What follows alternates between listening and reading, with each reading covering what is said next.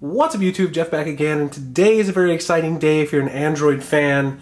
Today, Google has just released Android Q beta number 1 for the Pixel, Pixel 2, and Pixel 3 family of devices. I went ahead and installed the beta today on my Pixel 3 XL, and I want to talk to you guys about the 5 user-facing features that you're probably going to notice once you get Android Q. Now the first one is a pretty basic one, but it's also one that we've been waiting for quite a while, and that is a system-wide dark mode. Now unfortunately, the system-wide dark mode doesn't really have a way of turning it off or on. If you want to do that, you have to go and do some ADB commands or actually turn it off or on before you flash the beta, but hopefully eventually Google will bring the ability to turn it off or on. The problem with the mode right now is that while it works in some apps, it also looks terrible in other apps. For instance, Google Photos, the dark mode looks pretty terrible. You can see there's white at the bottom, there's black around the borders, some really weird things going on here.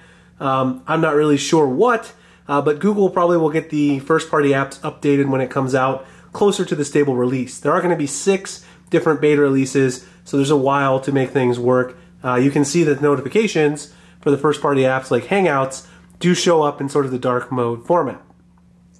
Now the next thing is battery life in the quick settings. So you notice right here in my quick settings drop-down, it gives me an estimate of how much battery life I have remaining.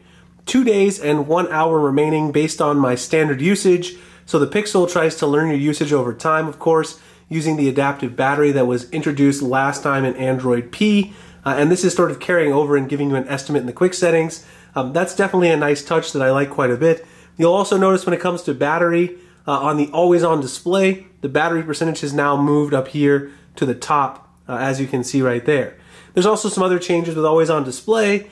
Down here, you'll be able to see things like your commute time, other things like that, sort of little changes that you'll notice here and there.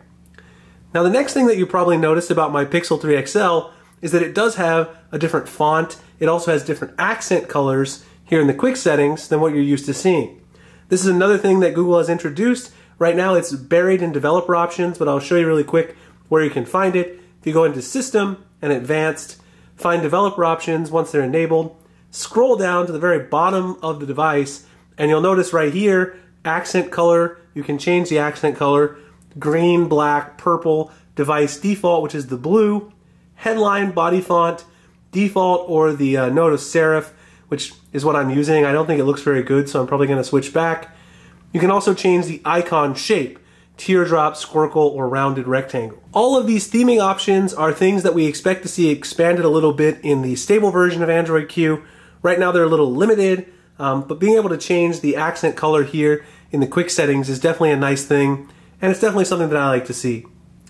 The next thing that you're going to notice when using Android Q right now is the swiping when you use your notifications. Right now, if you swipe left to right, you now get snooze options here. Instead of having the notification disappear, you've got snooze. You also got sort of the alerts right there to turn notifications off or on. Of course, if you swipe the other way, that will dismiss the notification as usual. So that's also another subtle little change going from Android Pie to Android Q. It's something you're probably going to notice on a day-to-day basis as you start using the operating system. The final thing is something that people have complained about in Android quite a long time, and that is the share menu within apps like Chrome.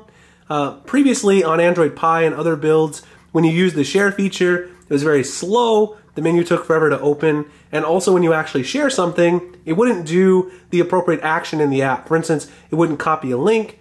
Now everything works a lot more fluidly. If you go into share here, you'll notice there's actually a little quick setting to the thing that you shared with last. So if I tap on that, it'll automatically copy the link to the website and put it into a tweet for me. Also, if you just open up the general share menu, so if you go back and you want to go into the general share menu, it's a lot faster. You can see the link appears right there at the top. You can also share it in all of the apps and still copy to clipboard if you're interested in doing that. So this seems like a big change, something that Google has obviously heard feedback from people in the past, and they decided to make this change in Android 10, which is going to be Android Q. Anyway, guys, there's a lot of other features that are sort of security focused, privacy focused, some desktop mode, a lot of things that aren't quite finished, but those are the 5 features that I think are the most user-facing. If you download the Android Q beta, those are the things you're going to notice right away. This is a little unstable. Like I said, the notifications, especially dark mode, doesn't quite work perfectly with every single app. So I would recommend holding off for that reason. There's also some app crashes, things like that, because it is a beta. In a couple more beta releases, it'll be more stable, probably around the time of Google I/O, and that's when you can really flash it and maybe use it on your daily driver if you're interested. Anyway, guys, I'll have a lot more coverage of the Android Q beta as they keep coming out. Hope you guys enjoyed. Please like, comment, subscribe. Hit the notification icon if you want to see future videos like this. Find me at Google+, Instagram, and Twitter. The link's in the description. And I'll see you guys in the next one. Thanks a lot for watching.